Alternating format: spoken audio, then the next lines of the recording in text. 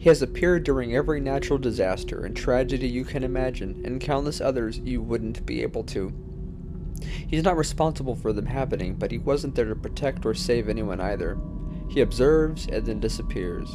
He wears a black suit and a black fedora, dressing almost like a government official, and that's the conspiracy of it all. He's believed to be a time-traveling agent that shows up right when tragedy strikes and disappears when first responders arrive. Nobody knows what his purpose is, and he's not in many pictures. The catch is, his existence is almost purely word of mouth, so most consider him as mythical as Santa or Loch Ness.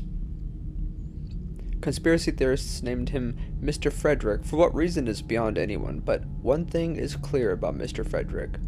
He's neither benevolent or malevolent, and for that he cannot be trusted. If you see him, hope and pray he's not there for you.